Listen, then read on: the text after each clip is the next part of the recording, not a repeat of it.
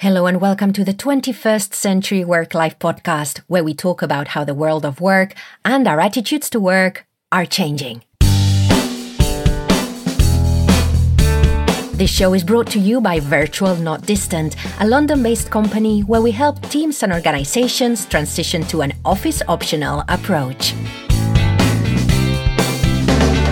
To have a look at what we do and the show notes to our podcast episodes, head over to virtualnotdistant.com. Thank you for spending your time with us. Hello and welcome to episode 210 of the 21st Century Work-Life podcast. And today's episode is all about planned spontaneity. So, well, it's not all about that. We've got a huge, as always, what's going on section. But today's episode, well, I have with me co-host Maya Middlemiss. Hello, Maya. Hello, Pilar. Hello, everybody. I might be a little bit distracted because I have a new toy. I have a Samsung Android tablet to guide me through the show notes, which is the most important thing, because my iPad was so old, it didn't really work. So I've got this, so I might be a little bit distracted with it. So let's get to it, listeners, for a change. Let's go on to the What's Going On section.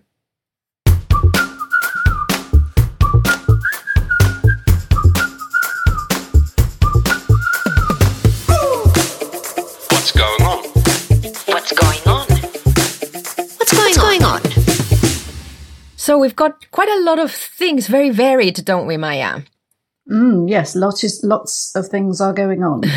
We've got some stuff on co-working, we have some stuff on tech, and we have some high-level stuff. So I thought we'd start with just a nudge to our friends at Owl Labs, because they've just released the State of Remote Work 2019. And something I think is really interesting is how many of these reports have come up this year, as opposed to other years. Yes, there's lots of people investigating this. There's lots of research coming out. For those of us who've been in the space for a long time, in some ways it's validating what we already knew, but it's fascinating to see how many people are looking at it. Yeah.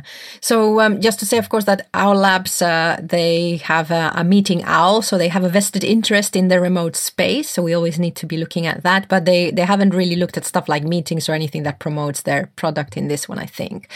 So what struck me is the variety of this word remote and what it is to work remotely.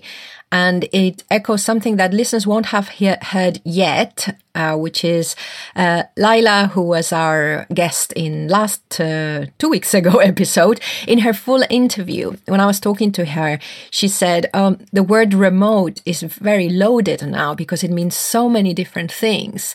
And we were thinking, well, maybe we need different words. So that's what really struck me from as I was going through this report, is that there's so many ways of doing remote work and so many setups that I'm starting to get a bit lost in what any of the data means, to be completely honest, listeners. It's very difficult to compare data meaningfully across different setups or different pieces of research. But I think it's partly reflecting the fact that it is becoming more normal, that things start to diversify and fragment within that, and that maybe there's just a better understanding and acceptance of decoupling work from where you do it. So people are interpreting that in hugely different ways. And I like that they've got, to your point also, we're starting to talk salary.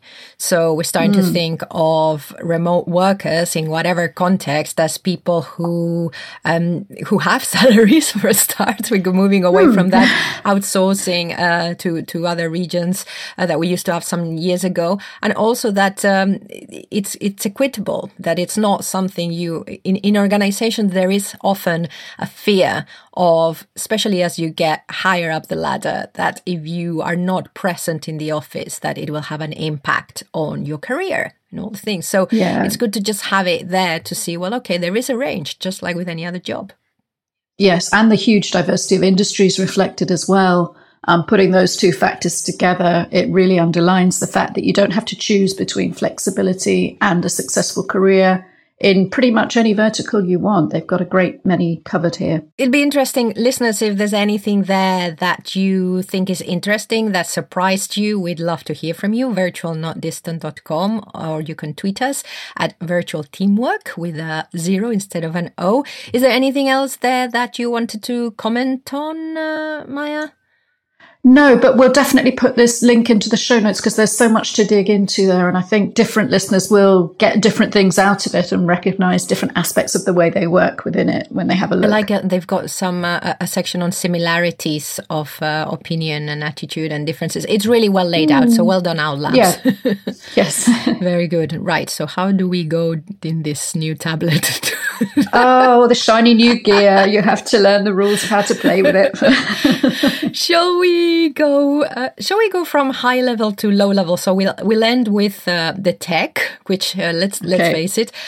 Although I have a huge thing just to end with. But do you want to take us through the article? The Yahoo article. Which one are we looking at? The Yahoo one. Okay. Well, this just goes to show that the old cliche about lies, damned lies and statistics, because we've just looked at the research from Owl Labs about remote being the future and everybody's doing it and everybody's loving it. And now we have another set of research that says that remote workers work more and have less work-life balance than office employees. So it really just goes to show how difficult it is to compare research meaningfully. This was research by Airtasker, which is an online platform connecting consumers with gig workers. So immediately the mention of gig workers to me defines a subset of remote and flexible work that is very far from the full picture that we've just looked at in the other set of research. But basically they seem to have found that remote workers have a poorer quality of experience than those based in the office. Let's pull out some. Nearly 1/3 of remote workers said they struggle to achieve work-life balance despite working from home, while only 23% of office employees felt that way. And millennial employees who work remotely are seen as more likely to struggle with work-life balance, as nearly 1 in 3 respondents described that as a challenge. So, we talk a lot about work-life balance in the content we create at Virtual Not Distant, and it is a perennial struggle, but it's not one that's limited to remote workers by any degree. We talk about the relationship between work life and life not work life. I struggle with the balance because I think it's about something more dynamic and blended than that for most people. And maybe if you're trying to see it as a balance, that's where you're going to fall off. Yeah, well, different. Some people want it to be a balance. Other people want it to be an integration. Other people don't. The work is what drives them in the life. So what we look at is health. And health at work, and healthy lifestyle and healthy relationship between the two. I still think we need to find a better term than work life. Yeah, we do, because it implies a dichotomy that doesn't exist anymore. And maybe if you're craving those hard edges, that's why you have a poorer experience, because it doesn't reflect the reality anymore. I went back to the original research, which is linked to in the article. So this is research from September the 9th, 2019. And once more, like the Owl Labs data, it is US-based. This one has 1,000 full-time employees. The other one had 2,000, I think. And half of the people were remote in this one. Something interesting that I thought actually is pertinent, and we might come back to it during the conversation in the main part today, is the bit about relationships. So pressing priorities, giving priorities. So they say, which do you prioritize at work? Coworker relationships and my work equally. That's 70%. And then some people prioritize co-working. And then it says the average total daily time discussing non-work related topics with coworkers, 29 minutes for remote, 66 minutes for office. And then by position, non-managers 38 versus managers 69. I think it's fascinating that difference. It is, and I wonder how they measured it, because it's the kind of thing that I think most of us would find very difficult to self-report accurately and meaningfully. Yeah, it's interesting, and I think we can come back to that in our conversation about planned spontaneity. Definitely, because there's loads in this research, actually, far more than the Yahoo News article picked up on.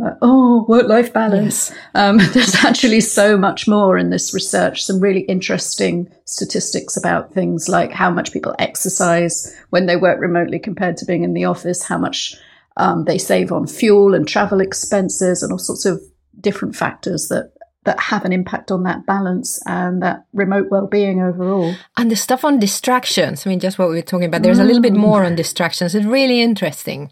Really interesting, listeners. Have a look. Yeah.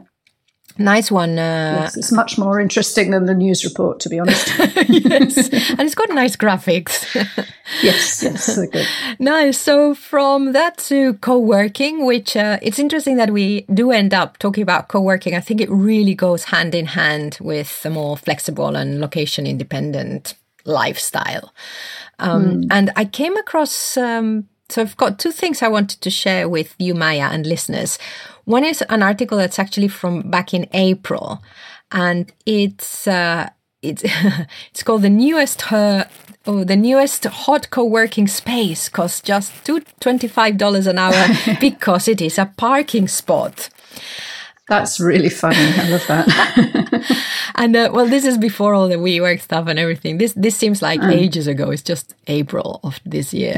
But yeah, it is exactly that. It is about a co-working, a car working community, which basically was saying it's an initiative that says, what if we used parking for anything else?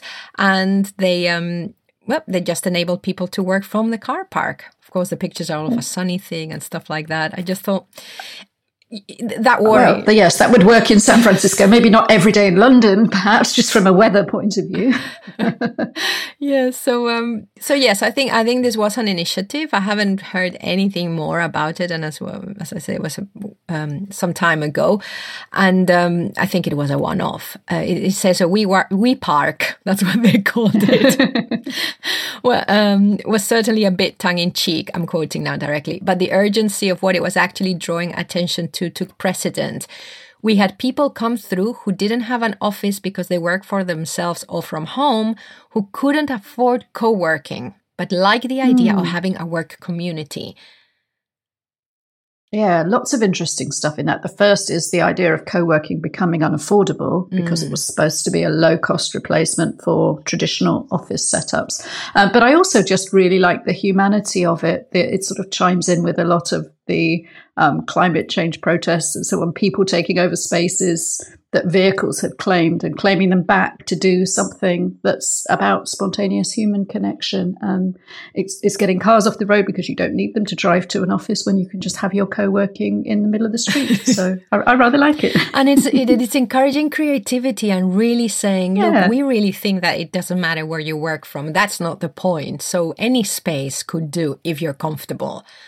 Yeah, if you've got a desk and some Wi-Fi and some sunshine, if you're going to be outside, then why not? Yes. What does worry me is this thing of people who couldn't afford co-working, but like the idea of having a work community. And it goes back to, of course, building community at work and the problem of isolation, etc. But I think the reason why it worries me is because it reflects that sometimes there isn't any thought going behind decisions to enable or demand that people work from home. And sometimes actually, I don't know if I've told you this before or if I'd said it on the podcast, a friend of mine who was in Spain looking for options for her people because they had to expand the office. And she was thinking, well, do we want to rent more real estate or buy more real estate? And she said, had a look at the co-working spaces. I think we're just going to hire a bigger office. And right, yeah. So the fact that, like you're saying, that the office might eventually be a cheaper option than co-working spaces or having people uncomfortable at home. And well, we shall see.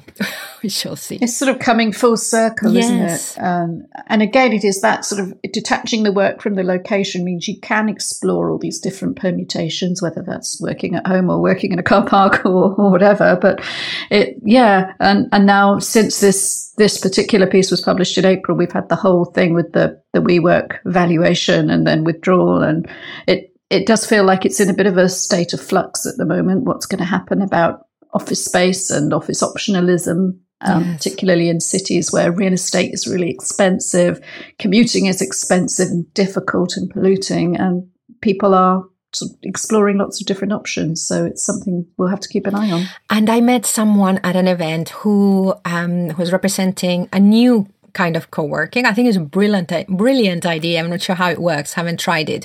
So the platform, it's a UK-based platform. It's called andco.life. And basically they're teaming up with spaces that already exist as social spaces like cafes, hotels, I don't know if private clubs. I haven't really looked through the website very much. And what they do is they've got work desks there, allocated spaces for work. You book through the app, and when you get to that cafe, you have your space reserved for you.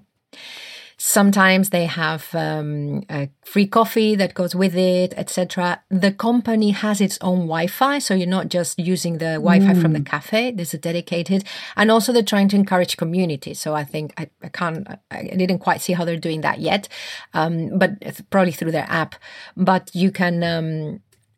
You can check out other people who are there also through the app and build your community that way. And I thought, I really like that. It's nice, isn't it? Sort of decentralized, grassrootsy feel about it, that it's people can be really flexible and drop in and out but still be part of something. Yeah. And if you work, at the moment it's £20 a month.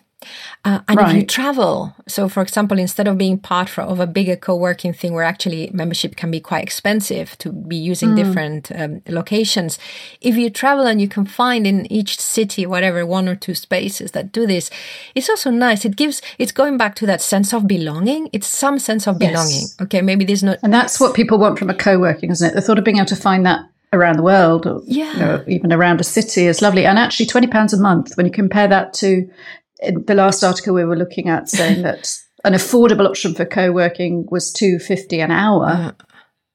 This is very, very competitively priced by comparison. Yeah, it's really good. So listeners, if any of you have used this, it's very, very, very niche. There was what other chances, but we'd love to hear. Is it just London at the moment? No, it's the UK.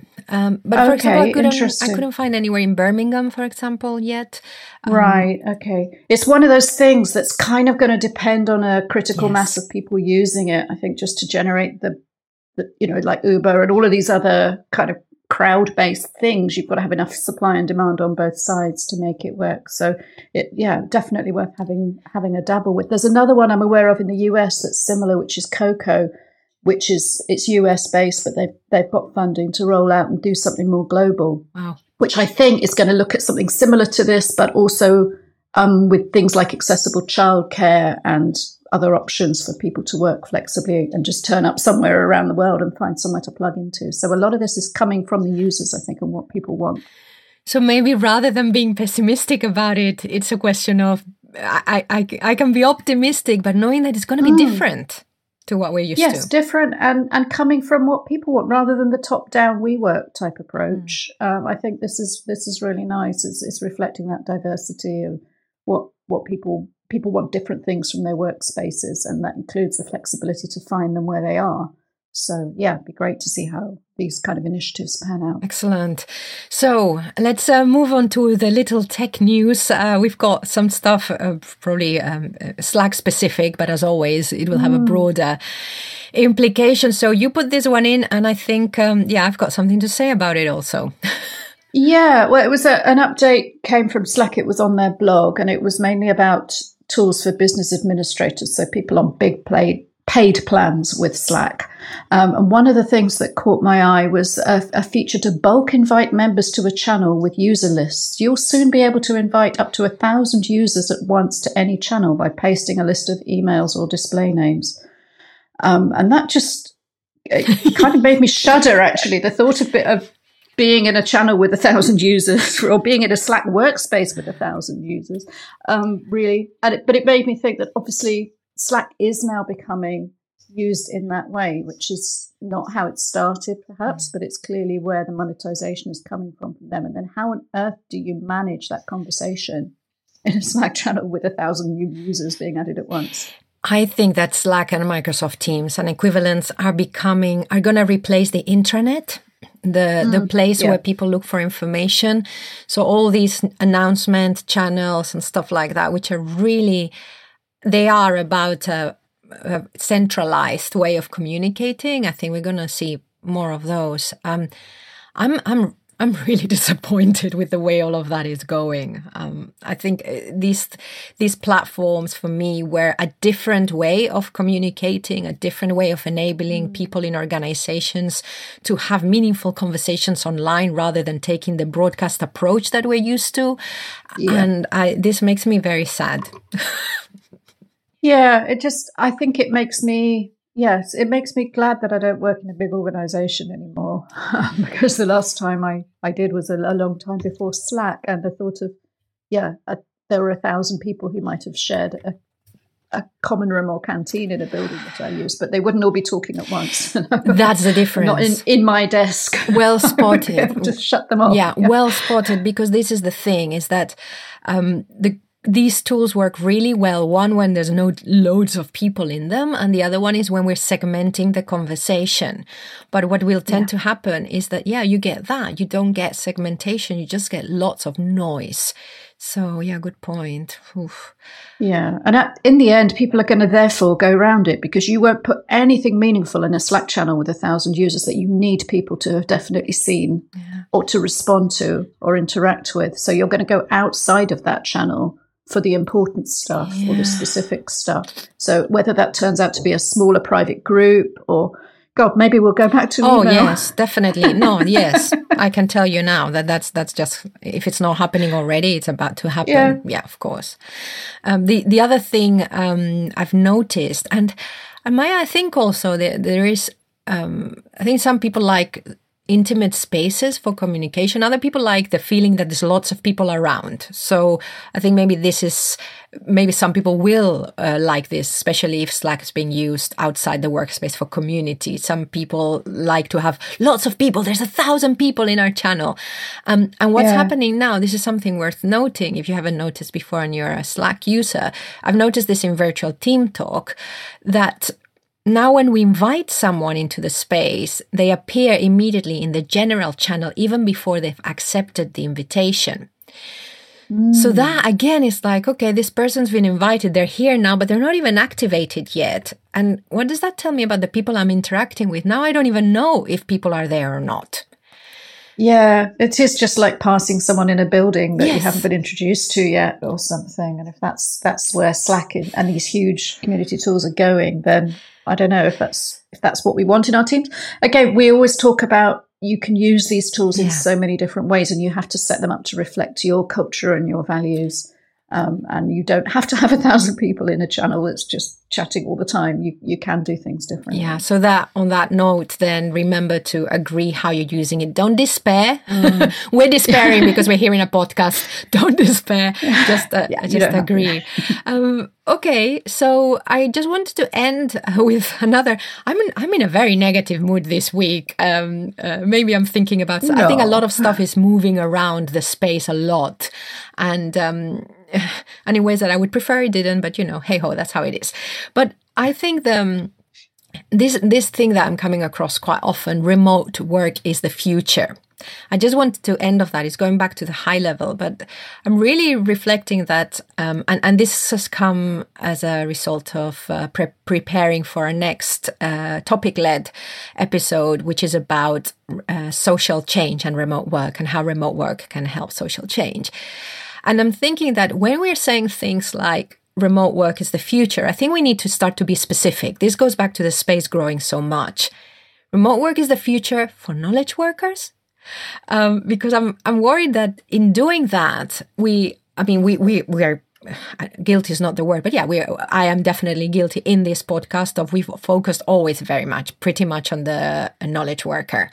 And a lot of, the stuff I listen to and I read is about that. However, there are so many professions that cannot be done at a distance. So remote work is not the future for them. And I'm just thinking a couple of things. So David Burkus, who wrote Under New Management a couple of years ago, he didn't include remote work in his book because it's not something that could happen across industries. He talked about unlimited holidays, self-management, but not about remote work because he says that all industries cannot take that up. And the other thing is remote work can have so many, can reduce inequality, but I'm just wondering whether we're increasing inequality by having this, well, remote work is great, but only these people can do it. I don't know. Yeah, maybe there's a sense that, yes, there is a great many things that can be done remotely nowadays, and it's increasing all of the time. But what we always try to talk about is doing remote well. And remote isn't necessarily the best way to do everything. I mean, for example, things like sales can be done remotely. There are an awful lot of industries moving now to more self-service and automated renewals of service contracts and things like that. But actually, maybe there are people, and not just in older generations, but people dealing with complexity for the first time who want to sit down with an advisor or so on. And I think there will always be room for jobs in every sector that can't be done remotely, while at the same time we're exploring the bleeding edges of what can be done with things like remote surgery and things that you might never have thought possible to do remotely. So it's always going to be blended, and remote work is the future is far too much of a simplification, I think. So maybe for me and anyone else who's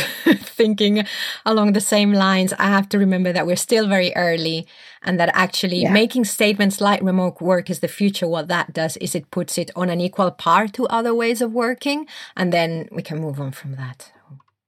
Yeah. Thank you for the therapy, Maya. Anytime.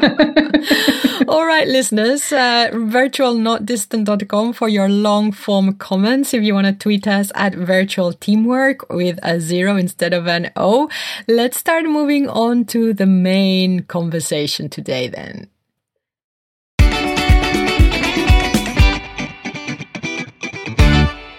So we thought we'd talk about planned spontaneity, and this is something that, again, I don't know, sometimes I think maybe I'm moving bubbles, Maya. So I go from one bubble that only talks about that to another bubble, and I've really been hearing a lot about the concern with moving on to a form of online collaboration, because of course in the podcast we look at remote work broadly, but we focus on virtual teams or office optional, just people working together online. And I do hear the concern that we leave our human side behind, and that all those things that we do like about being in the office with others, that they get lost. So yeah, I think I'd like to introduce listeners, if they haven't heard it before, to the concept of planned spontaneity. It's a great phrase, I think. It contains a kind of inherent contradiction, and at the same time it answers itself. Yes. So I thought we'd give this a little bit of a thread. So first of all, I think a lot of people do have a good reaction to the term and to the concept. So I think if we could start with looking at spontaneity, why are we even looking at that? And then the fact that it's the planned bit. So we'll dissect the term, and then maybe we can have a look at teams and organizations and how some teams and organizations are adopting the concept. Of course, to say that we are releasing at some point an online course on leading through visible teamwork, and planned spontaneity is one of the concepts of visible teamwork. So that's another reason why I thought we could share it with listeners so that they know what is it that we are preaching when we preach. We never preach. And practicing, we hope, as well. Yes, we do. This one, yes, we do in particular. So I was thinking, Maya, about spontaneity. What does it give us as human beings, and specifically about human beings working with others? Do you want to have a bash, or shall I go from the notes? That's interesting. Well, I think the whole idea of spontaneity is something that's very innate and primal, because it comes from when we had to survive in a complex environment with different species and so on, sort of way back before we even had language. We had to be alert for change and discovering things and being surprised by things and being prepared to deal with that. And so we look for it and we feel rewarded by innovation and novelty. And that's why we need that kind of stimulus, even if our work's quite routine. We want things to happen that are slightly unexpected, not, completely blow our day away, but little sort of touches of surprise and things that it's stimulating and helps keep us on track. And we need to make sure, therefore, when we're designing the remote workspace, that we allow for that. We don't sort of plan everything and isolate people into their work functions. There has to be those nice little nudges of interaction. Yeah, and I like that the bit about especially if our work is very structured or routine or repetitive, that in the spontaneity can come from our interaction with others rather than in the work itself. Also, let's remember, this goes from some of the conversations we were having in the previous section, that remote work sometimes sounds very glamorous, like, oh, fantastic, I can work from anywhere. But the reality is that a lot of people work from the same place. So some people will have that ability to incorporate something spontaneous into their work by changing their location or changing their routines. Others won't. So we're saying, well, there's another layer where you can add that bit of, like Maya says, that innate want to be alert and readjusting to our environment continuously. And so we can provide that. Yeah, it probably is something related to the introversion-extroversion spectrum as well, how much you need and want that kind of spontaneous change versus wanting things to stay the same. But it's sort of a self-awareness thing then of what do I need? What does my team need in order to be motivated and fulfilled and happy? Yeah, that's really important, that we understand who we're doing this for, and that and the diversity that's there, and accounting for that. I'm also wondering, sometimes in this state of, and this maybe comes from being in a profession where you're continuously being self-aware, etc. But I think also sometimes through spontaneous interactions with others, you also realize stuff about yourself. I think there's also sometimes a discovery of self, like, I don't know, I just had this kind of conversation and, oh, wow, I really enjoyed that. But because I'd never had that conversation and because I hadn't planned for it, that's interesting. Definitely. And I think it's easy to overlook that if you are quite an introverted, hermity, writery type. Speaking for myself, I think you can sometimes, you think you know exactly what you think or feel about something or how you're reacting to an issue. And actually the value of having a little unplanned conversation about it, or just seeing what somebody else thinks in somewhere you hadn't expected, can really shift the way you think. Yeah, you always bring that up. It's really good because I always forget that happens. And even when we're looking at like writing and sharing in writing, or taking the time to wrap up the day, or having those open conversations, even that element of through our interactions we discover what we think, who we are. And I'm also thinking whether sometimes, and of course we're talking about spontaneity, a lot of the time it's got to do with informality. So if it's not planned in a work setting, it can have that more informal feel, which of course gives us a whole different layer of interactions. And I'm just wondering whether, because of these, what will happen, and even it doesn't matter, even if it's just a coffee, but you're a little bit more alert, maybe you're also a little bit more gutsy, as in your gut rather than in your head. And maybe by having these spontaneous interactions, maybe we get to know the real person better, which could be good or bad. Yeah, I think there's definitely often a strong case for getting out of your own head, and even, enabling those kind of intuitions, which we know, thanks to Gladwell and other people, are actually coming from your head, but they're coming in slices that you can't really articulate when you overthink things. So sometimes you need an external perspective or a new way of looking at things. Mm-hmm. And I'm wondering also whether it's this, if we're talking about spontaneity in the remote ecosystem, whether it's also part of staying nimble as a team. And again, especially if our work tends to be quite routine, it's always good not to lose those muscles that help us to then operate in different kinds of situations. Another thing, thinking creativity also, again, for the same reason, that keeping you on your toes. helps creativity also, because creativity is about having maybe new ideas or making connections between different things. And again, maybe just this keeping ourselves a little bit on edge, almost. I mean, I'm making this sound really terrible. Whether that, I don't know. I haven't got a clue. Listeners, you let us know what you think, because I'm just making all this up still. Well, I think it's coming from a sense of a feeling that this matters and that this is true, even if we haven't got research to back it up. It's coming from our personal experiences of, I know that if I'm stuck on something creatively, maybe I'll go for a walk or something, just so that I'm looking at things I hadn't expected, or, I'm looking for that spontaneity in my life to maybe unstick something. So it does make a difference. And of course, spontaneity means that it leaves space also for things to go wrong. Because when we don't have everything sorted, and of course that happens. And I think it's interesting because, for example, I'll give you a very concrete example of something that happened. The other day when we woke up to a Trello board that had been, I don't know, gremlined, Maya, or something. You'd been added to a card, 2 or 3 checklists with nothing had been added to a thing. There was all kinds of strange stuff.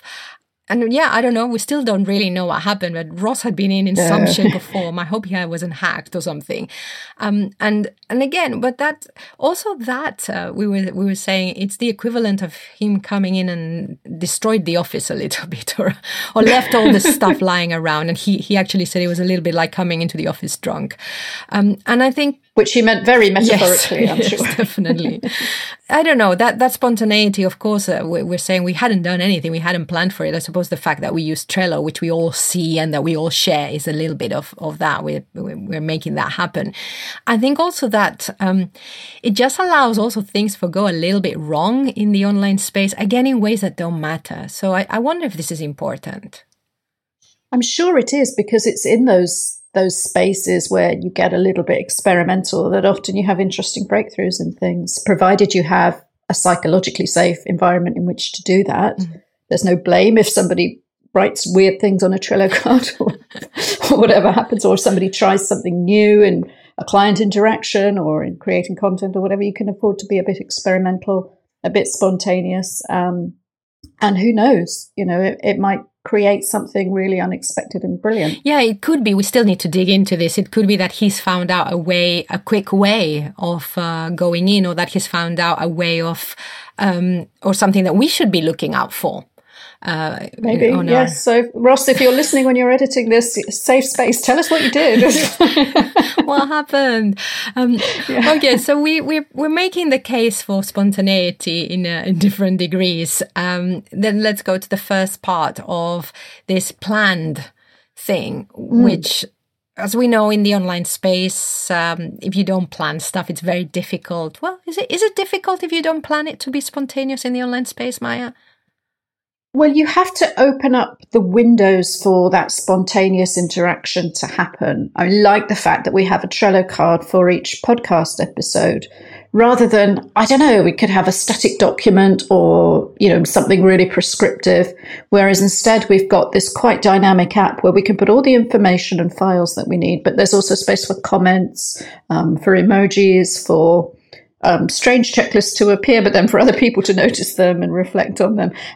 It's those kind of little bits of functionality around the edges that creates that spontaneity. And I think you do have to choose what application you're going to use, and how you're going to use it in order to put those spaces in place for the spontaneity to happen. And we are assuming, especially in the way we're talking about, that there's an ability by everyone to work in the cloud and online in shared spaces, which I wonder whether it's still holding some people back, or if it really is still in the head. But we could have our own checklists for example, about the episodes. Like you could have your own checklist, Maya, I could have mine, and Ross on our computers. But in putting them together, we've created that open space, and the open space that allows for interactions allows for spontaneity. Yes, and it reduces duplication and friction and things like that. And maybe that opens up more space for that kind of spontaneity. But I do think the thing about shared tools is really important here. I don't see how you could be spontaneous over email.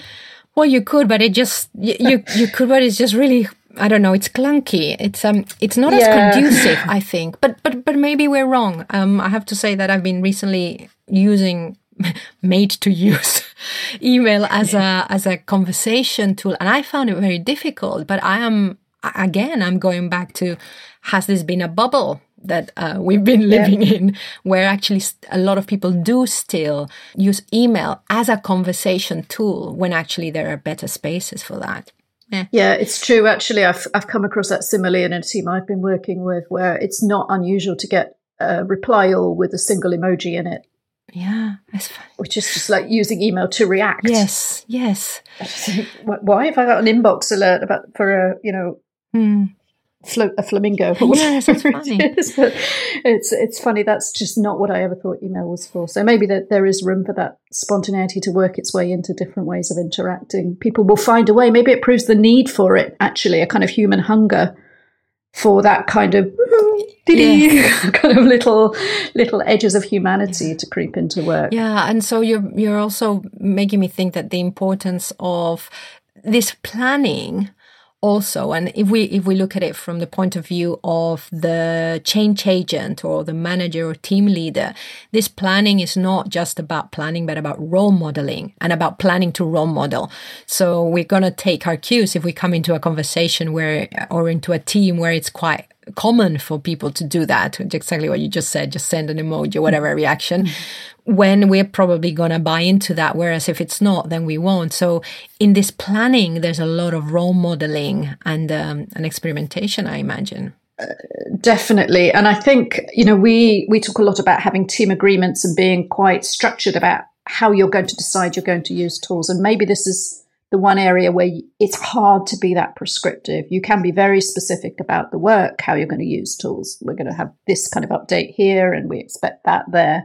But the more spontaneous stuff is going to evolve as part of your culture. And it's the kind of thing that people will pick up by that role modeling and seeing what's acceptable and what's normal and so on. So it's something for team leaders and change makers to be very conscious and intentional about if they want to introduce a change or guide people down a certain pathway of using it, because you're not likely to put in your team agreement, we will send particular kinds of emojis when somebody has had a really rubbish day, or you're not going to write that down, but you can show it and you can establish it. Yeah, good point. So also I was thinking that I'm hearing a lot of remote being used for hybrid teams and organizations. So again, organizations where you have some people in the office and others aren't.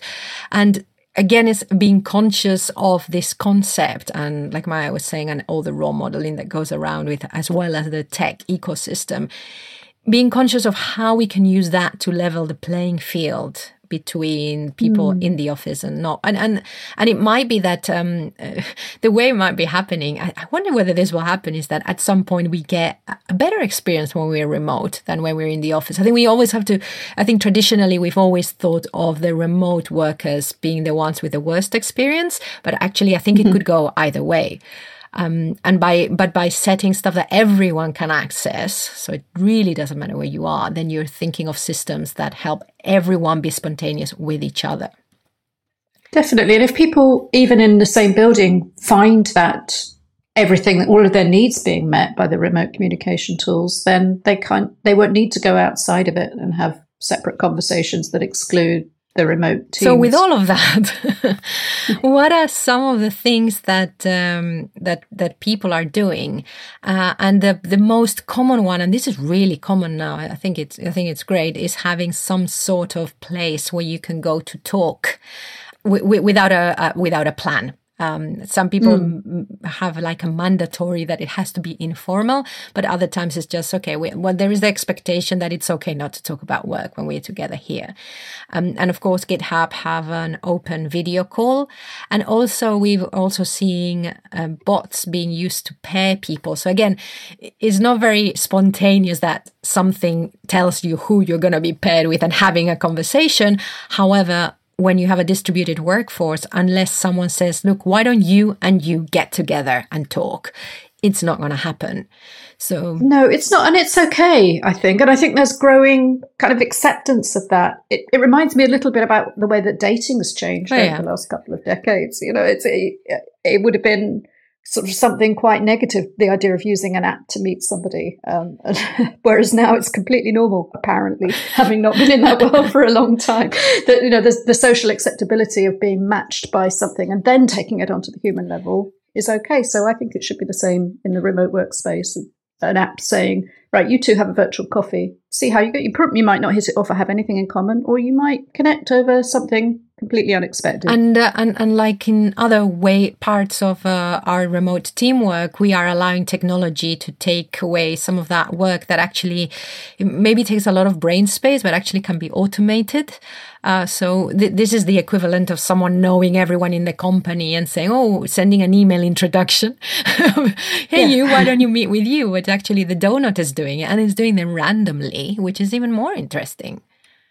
Yeah, and just imagine as these things get smarter and smarter, then they will become probably more like sort of the dating apps or something. Of just really, you know, both of these people have been tweeting about Game of Thrones recently or something. We'll put them together for a coffee, or, you know, there might be sort of layers of creepy intelligence come into that. I don't know.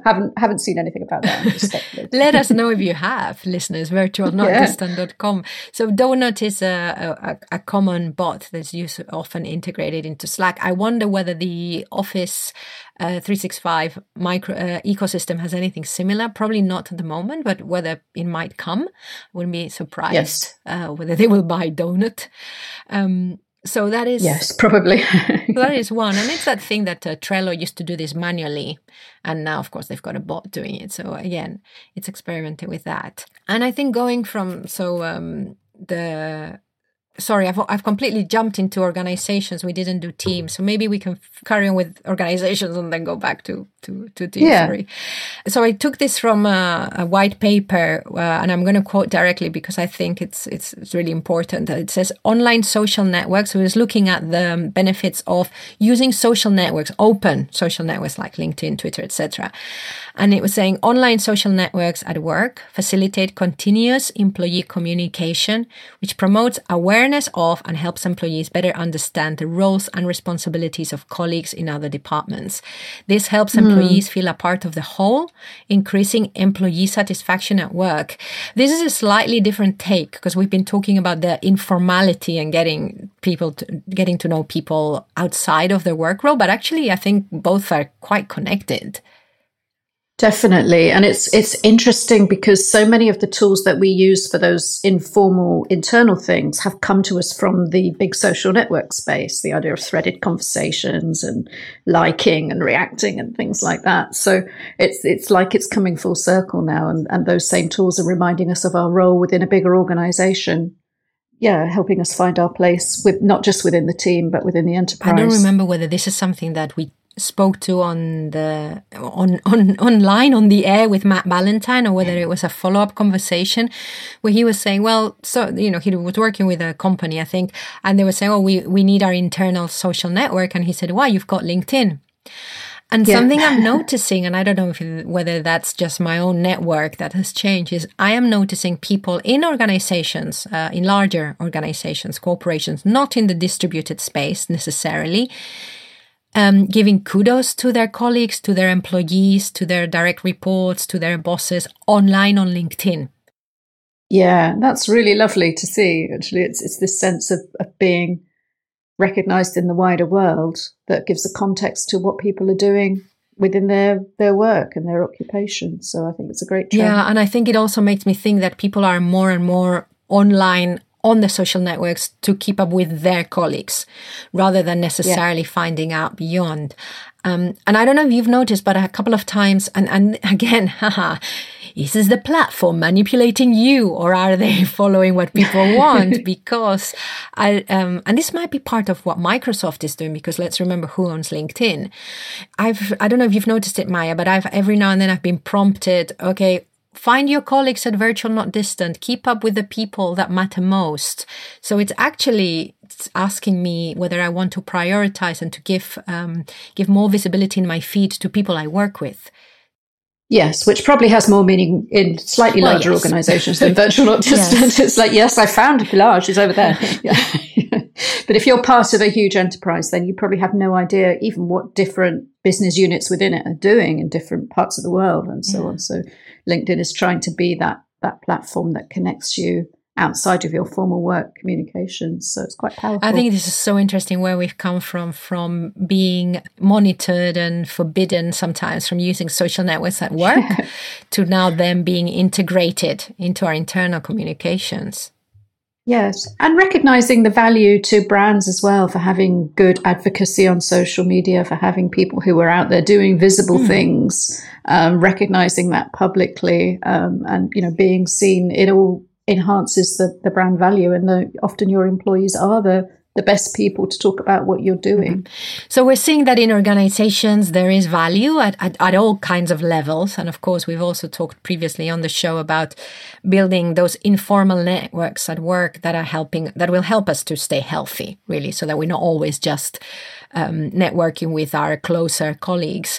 So we can see the value in that. We can see the value for organizations to be doing some of this and thinking about it. How about at the team level? Don't we have enough interactions already with our team members to have to then be planning how to be spontaneous? Well, we have to plan it at some point just to make sure it's there to be spontaneous. I think it's important that it doesn't create friction for its own sake. And I think some of these apps about pairing people up and stuff like that work much better at scale when you really probably don't know the people in another part of the organization. Within teams, it probably has to come more from the team leader to foster that kind of connection, to really know the people they're working with, and to, at least at the leadership level, to allocate some time and resource to making sure that connection happens. It takes us back to the research we were looking at before, the one that came off the Yahoo article, where it said that managers spent more than an hour a day with informal chat. And I think that comes from this. It comes from the fact that it's good practice to really get to know your people. Definitely. And actually, it reminds me of our previous podcast when we were looking at the journey to leadership. And I think it was Marcus Vermuth said that he found one of the transitions was he wasn't being productive as an engineer anymore because he was spending all this time talking to people. And it was hard to measure the tangible benefit of that. But that's management, isn't it? And it's something that I think people face in all kinds of transitions to a more supervisory role, that you're spending a lot of time on this woollier, softer stuff. But it's so important. Yeah, and the spontaneous nature of some of these conversations might mean that instead of coming to the meeting or to the conversation with a plan, okay, this is what I'm going to say, it might again be easier to find exactly where that person is at that very moment. What they need. And they might have a crisis or a personal issue, or they might have something's blown up in the work or whatever. And it's the manager's job sometimes to put their own stuff aside and deal spontaneously with that. Because that's what's needed. And so these, whether we're having virtual coffees or other ways, for example, of finding that we're online with each other, because this concept of showing that we are available to others is part of that planned spontaneity. It's very difficult to tap someone on the shoulder if we don't know if we're going to disturb them. So that is also part of that ecosystem. And it also, so all of these things that we're doing are also part of building trust and helping people understand more where they're at with other people and knowing what, and I think also what tends to happen when we have spontaneous interactions, sometimes there's the opportunity to share our values a bit more, to share behavior, and the behavior reflects our values. Whereas that kind of conversation might never happen in the more, this is what we're getting at now space. Yes. Yeah. It's bringing more of yourself to an interaction because it's not planned to communicate something specific about the work. Mm-hmm. When you get a chance to just make a quick remark about something because you both happen to be in a document at the same time, for example, or you can, I wouldn't send somebody an email to say, I love that paragraph in that document. Yes, exactly. I probably wouldn't phone them up to do that. Whereas I could just, if I can just quickly chuck a comment into a Google Doc and say, oh, lovely. That says something about how I feel about them or the point they're making or beautiful writing or whatever it is. But it's kind of throwaway and immediate, but actually says something about me and what I value as much as it says something about the work that we're working on together. Because you bring in another point, which I think is often missed when I'm hearing conversations about finding these spaces. They're all often called a virtual water cooler. And as someone who never hang around the water cooler, I can never relate to that. But it is that these are things we can also have this spontaneous interaction around the work and on the work. It's not always about informality. It's not always about non-work related conversations. So as you were mentioning, if our ecosystem means that we can see when someone is working on a document, if our work involves that allows for that. One word of warning, I don't know what's going on with Google Docs. Every time I send a chat, not just to you, to someone else the other day, no one's getting it. And that is the worst thing, is that you have these systems. So everyone looks like, so for example, and this is something that's going on with the app. I can see that Maya was there and I'm sending her messages and I'm getting nothing. Yeah, there is something happening with, and they're probably just changing something or, going to push an update soon. But it kind of, that shows you how much we value those little spontaneous interactions because of how you feel if it's not noticed or acknowledged. It's like, so I think an awful lot of these cloud tools have recognized the value of it, and they're building in things like the fact you can see someone's writing a comment in Slack or in Trello. You can see, so-and-so is doing this right now, and that's lovely and spontaneous. But when it doesn't work, it kind of cuts people off and leaves them a little bit high and dry. So sort it out with the docs, please. And it's a great reminder that if we are setting up these systems, if they don't work because we're not using them or for whatever reason, remove them. Officially say, okay, we're not going to use that chat, or don't assume that because you see me logged into Slack that I'm there. Because this is another one, is that we might have agreed to share availability, but then we forget or whatever, and someone is just trying to say hello and we're not there. So I think it's also a reminder that to continuously review what we've agreed on, because actually if these things are implemented but then not followed and removed, if they're not working for whatever reason, they can actually do a little bit of damage. Yeah, conversations can get lost, emotional reactions can get lost, and because the platforms are continually changing and adding new functionality or making some things not work as well as they did before in this particular case we're discussing, then we need to keep that under review as well. Hopefully the tools are moving towards more and better, but sometimes they don't take a straight line there and go off and, remove something that you found is useful. Or alternatively, there are now so many ways that we can interact spontaneously through different aspects of the work that it's easier to miss one. So those agreements about how you're going to use things become ever more important. So we've shared some ideas, some things that are happening. Of course, I wanted to mention also in a hybrid setup, this company, I think they're in Germany, that has a webcam and a monitor by their coffee machine in the office. So that when, so remote people can also be part of that. So that is like a high level creating. It's funny, isn't it? Yeah. But it's going back to that sense that in the co-located space, you have to go to somewhere like to have coffee or water or a cigarette or whatever. Whereas in the virtual space, it's more spontaneous. I think it's easier to be spontaneous. Maybe. Yeah. So there's those high level examples, and then we've got the little small team examples that use Trello, which tells you that someone else is on the card or whatever. So I think the important thing is the concept, that we understand it, that we honor it, and that we see how it can help us, because that's in the end of the day the important thing. Is it helping us? Yes. So, call to action. Well, we'd love to hear from you if you have implemented anything, whatever it is, even if it's something similar to something that we've covered. It would be lovely to share with other listeners. virtualnotdistant.com. We do have a course, an online course coming up called Leading Through Visible Teamwork, and we cover planned spontaneity. We probably don't cover much more than we've covered in the podcast, but we cover it a lot more succinctly and slowly. So we shall... Yes, and more actionably. Yes. Hopefully, because we've gone all over the place today. I think the other call to action is if you've noticed something that we haven't talked about happening within your teams, or the way a tool is being purposed, but maybe not how it was originally designed. I think it's sometimes really fascinating to see how people have evolved their own ways of connecting on these different cloud-based apps. So please tell us if you've come up with something novel as a way to connect spontaneously. Wonderful. So we would love to receive your unplanned emails. Please give us that hit of, look, they got in touch. Do send, you can send them to me. I'll be the first one to get that hit. Pilar@virtualnotdistant.com. If you want to send a file, if you want to just talk to us via text, then please use the contact form on virtualnotdistant.com, because then we will both have that little, oh, hey, it's arrived at the same time. All right, listeners, we'll leave you now with the stock outro.